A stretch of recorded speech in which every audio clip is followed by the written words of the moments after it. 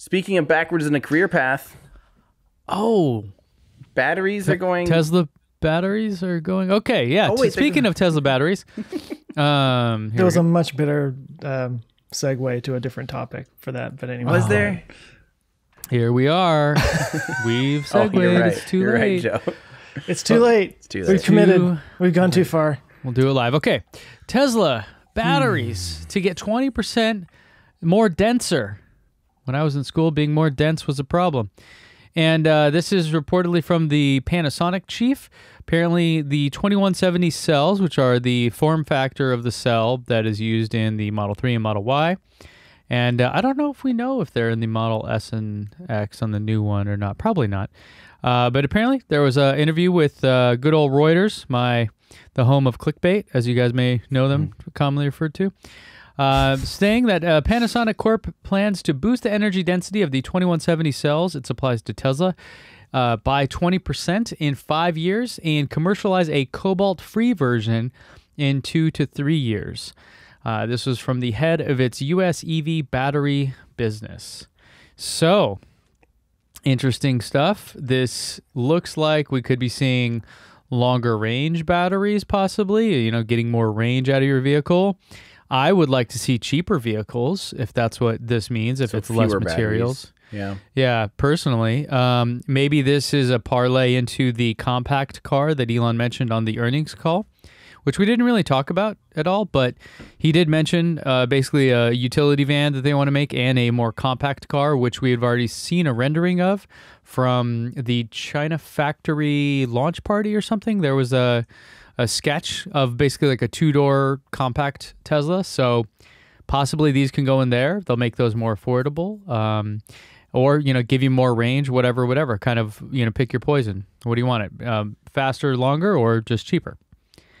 So big news, big stuff. The fact that it's the Panasonic guy saying it means it's probably credible, but at the same time, you kind of wonder why he's saying it. It seems like this would be something for Battery Day, which is coming just not too far away in September. So good news for folks with Teslas or for folks looking to buy Teslas in the future. And I guess I'll just parlay into, another bit about that I think is actually the more fascinating story, is that Elon responded to Teslarati article about German automakers, saying that Tesla is open to licensing software and supplying powertrains and batteries.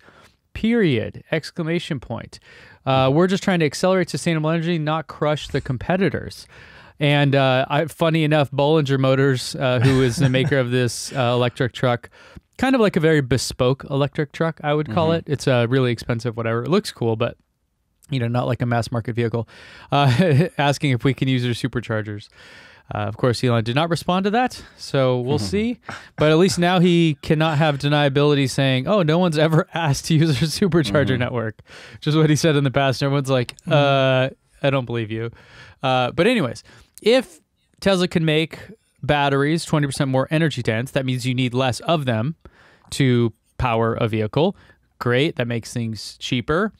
And if you are then willing to do this, licensing that your software and supplying powertrains and batteries, hopefully that means that more companies will be able to make electric vehicles that are affordable and good, instead of the kind of mix we have now where they're like extremely expensive and mediocre, or relatively cheap and not good in the kind of battery tech side of it. So yeah, interesting stuff. Hoping this is kind of maybe the start of more of Tesla providing these things to other companies and other providers. I've said it for a long time. They need to follow the model of Qualcomm, where Qualcomm made phones at one time and now they don't. They just make chips and parts for gobs and gobs of other phones that are all over the world because they were just the best at that. So interesting stuff. What do you guys think? Well, I don't know about you, Joe, but I feel like 5 years away, a 20% increase is not headline worthy. Oh. I mean, of course, I would hope in 5 years we have a 20% increase. Like, that's pretty much on par with where we're at. That's like the curve of battery. Whoa, that's like saying, I don't know. I mean, that's on par with like the technology curve, isn't it? Well, I had to do the math in my head, and it comes out to about if say the Model 3s are getting about 300 miles right now, it'd be about 60 miles extra. In 5 years, I'd sure hope so. Yeah. I'd hope so in 3 years. I'd hope so in 2 years for the Model 3. Like, well, that's not... the mileage doesn't necessarily, and that's where maybe the goal is to make them cheaper. But still, I don't know. I'm just hoping that, like, Battery Day, I was hoping that this is what we'd see at Battery Day this fall, and it's already in cars now. Let's just put it that way. Like, that's where I'm at, is like 20%. Okay, that's about what I was expecting, like 20 to 30% increase this fall. And then the shocker wouldn't be the 20 or 30% increase. The shocker would be, it's been in cars all summer.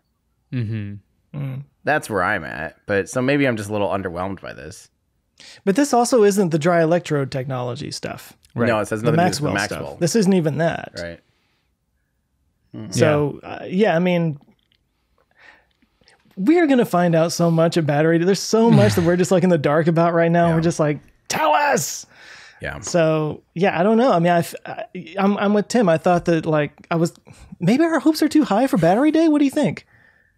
Maybe we're a little too... According to what the way Elon's been talking about it, I would say our hopes are not too high. If Elon stands up on Battery Day and goes, guys, in 5 years with Panasonic batteries, these 2170 cells, we'll hopefully have a 20% increase and no cobalt.